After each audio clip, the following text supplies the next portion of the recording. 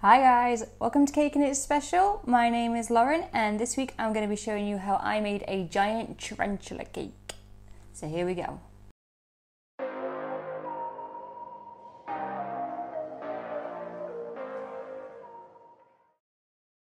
For this cake I made 2 chocolate cakes that I placed on a board next to each other.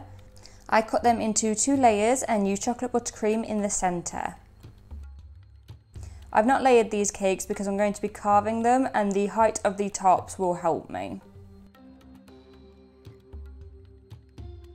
So both cakes will be carved differently so that they both look like the 2 separate body parts of a tarantula.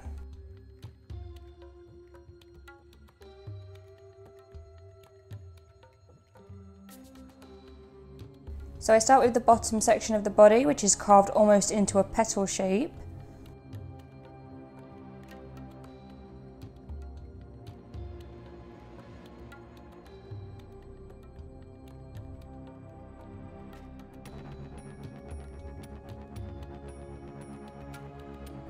Whereas the top gets both sides carved down and the edges get rounded off.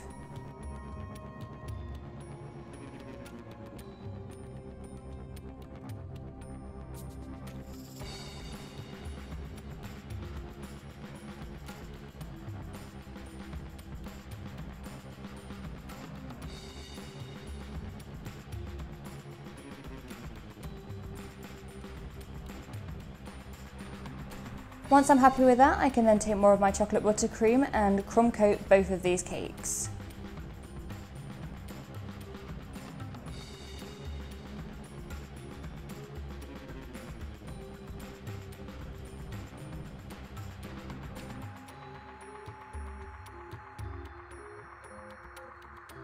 Now for the minute, I'm going to be working on both of these cakes separately. When the crumb coat has chilled, I leave the top cake in the fridge while I get to work on the bottom cake. So of course this cake will get a second layer of buttercream that I smooth out with my flexible smoother to maintain that curve. And then it gets covered in a layer of very, very pale brown fondant. Once this is covered and all the excess has been removed from around the board, I can take my sculpting tool and start to add in fur lines.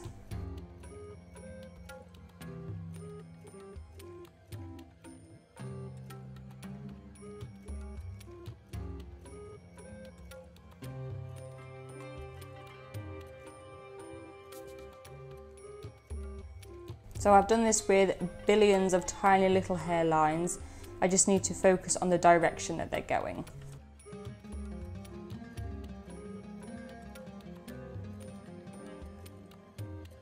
So this is why I'm working on both cakes separately, because if I covered both cakes in fondant and then went to do the fur lines on one cake, by the time I come back to the other cake to do the fur lines on that one, it would have already started to dry, so when I was trying to push my sculpting tool in, it would just crack.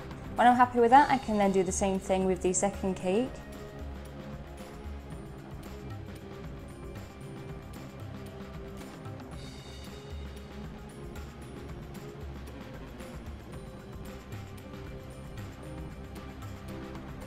Keep hold of all your fondant scraps because you're going to be needing it.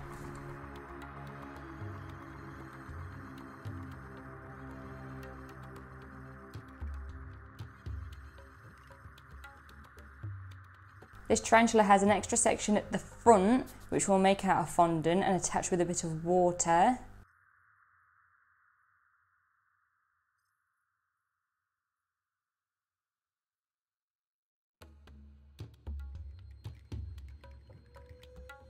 And then once again, put all your fur lines in.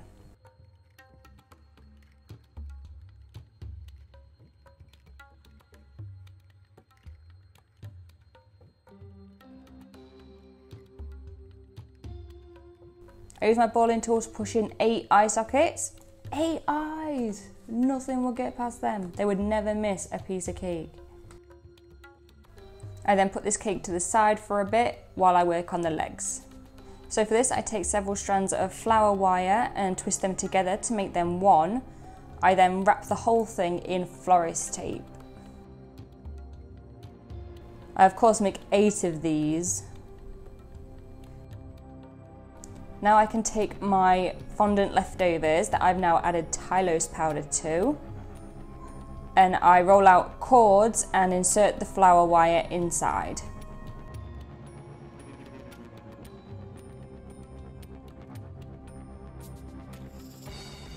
The reason I've added Tylose powder to my remaining fondant is because the legs are going to need to set up nice and firm and in the position that I want them in. Now I can decide what position I want the legs in, and of course they all need fur lines as well.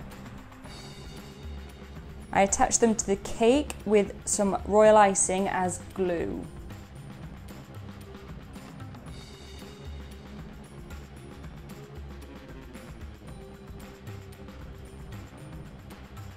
I use more of my fondant at the base of each leg, attaching it to the board, blending the fur lines in as well, of course. Once I'm happy with all that, I can give the whole thing a layer of orange food colouring, which I diluted with clear food grade alcohol.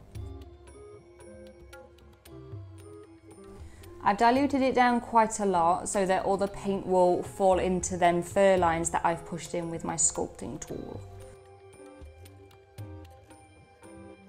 Once I'm happy that this has had enough time to dry, and given that I used alcohol that will evaporate, it doesn't take very long at all, I take my remaining orange paint and make it a dark brown.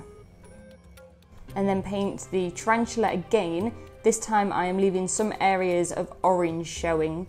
Of course I have a picture nearby that I keep referring to.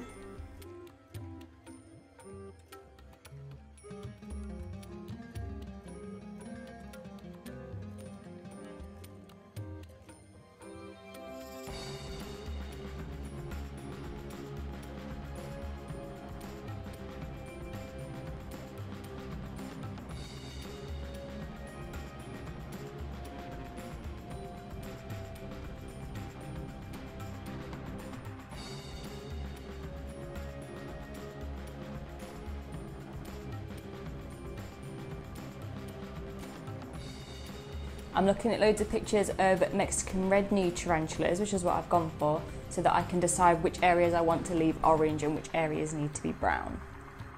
I then just add 8 balls of black fondant into the eye sockets. The final thing I want to do is cover my board in the last of my buttercream and break up my cake scraps and lay them on top so it looks like dirt.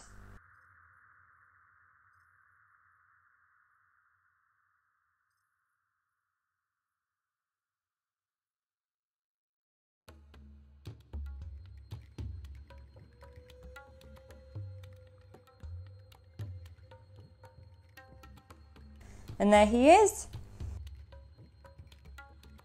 He's quite cute, really. So that's it from me. I hope you enjoyed this cake. If you have any ideas of cakes that you would like to see me make on this channel, let me know in the comments below. Or you can also find Cake and It Special on Facebook and Instagram. I absolutely love hearing from you. So I will see you next Wednesday at 5 PM GMT with something completely different. And until then, please subscribe and share. Thanks guys, bye!